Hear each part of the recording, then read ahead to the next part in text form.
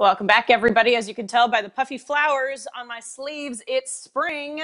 So too much sunshine, too much rain. It can be a mess up here, Steph, for hair and face.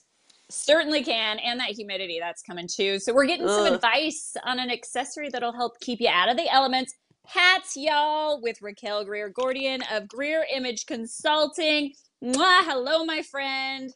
Happy spring. Mwah, mwah. Yes, happy spring. Good morning, Rosie and Steph. I'm so excited to be here as always. Well, And we're talking about one of my excited to favorite have you. accessories. I Thank feel like you. this looks like an Easter hat. So You can make that work. I did Yeah. wear this last weekend in Round Top, but fashion hats aren't, always a daily accessory for most people. I know Rosie isn't always the biggest fan of hats. I don't own a single hat. She does Not one. not. We're gonna change I that. don't have a hat head. But it might make you feel like it means they end up playing it safe when you do wear one. So talk to us a little bit about what that means, your idea behind it, and how do we get a hat on Rosie's head? Yes. So, okay, yeah. So that's the thing. Like a lot of people identify as not being hat people. And honestly, I attribute that to playing it too safe with hats. So if you go Mm. too kind of small with the brim of the hat, sometimes it can feel a little boring, unexciting, like it's not adding enough to your outfit and really becoming an accessory. So if Okay. you've never tried hats before, rather than going super small, I would already kind of try, this is what I would consider like kind of a medium brim hat. Mm-hmm. And then kind of the structure of it will really kind of make it pop. So Okay. medium brim, if you've never tried them before, and then Mm-hmm. if you're the kind of person that's like, okay, I've got some hats in my wardrobe, but I don't feel like I have the perfect one, I would say just Mm-hmm. dive in. So this is kind of like Oh, a larger cute. brim hat. It's Yeah, it is yeah, cute. it's a statement. It's definitely a statement, but really bringing it up can really help you realize, oh, I actually really like hats. I didn't have the perfect one that would really make me feel fabulous and put together in it.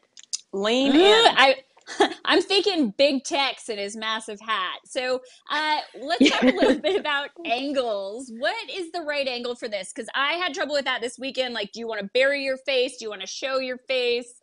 What's the deal there, girl? So you definitely want to show your face off. Like necklaces, like anything that you're wearing, really all it's about is framing your face and really your personality. So rather than wear your hat super, super forward to where people are like, okay, well, I can't really see them, like we're not really connecting, what you want to do is tip it back a little bit. Now, not necessarily all the way back to where you get that big halo, because then it Mm. can be kind of distracting, right? Where you get the hairline all there. You want it a little bit below that. So again, it's framing your face, but it doesn't feel like, whoa, that's distracting.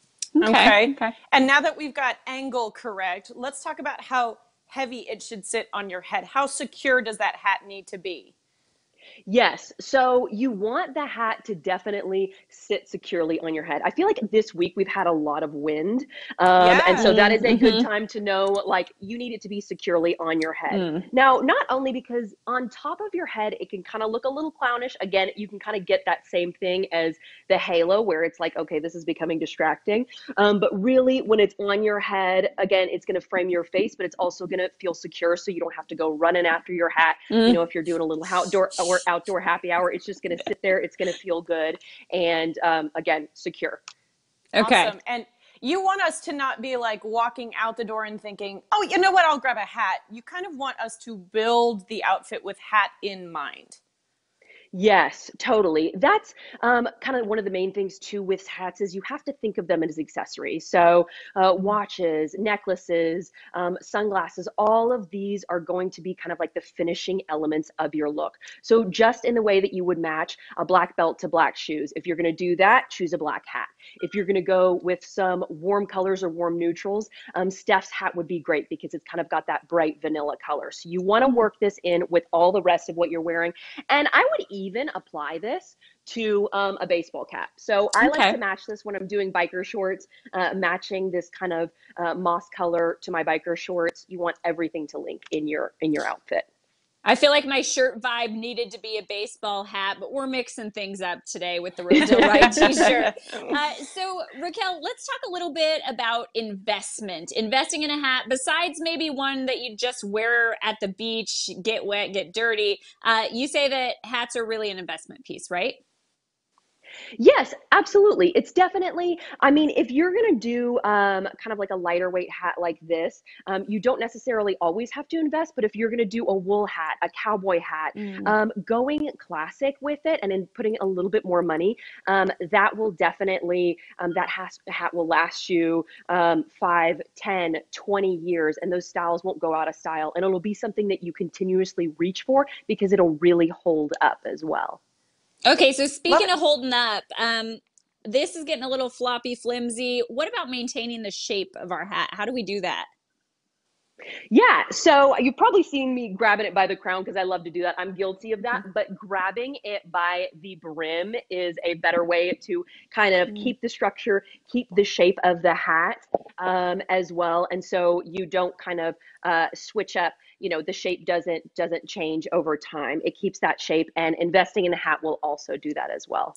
This was just a great excuse, Steph, to see every hat in Raquel's I collection. I know. really I'm enjoyed that. jealous. I am Wait, jealous. I've got Too one many more. hats. I've got one more. Put that one We got to on. get them all in. Beautiful.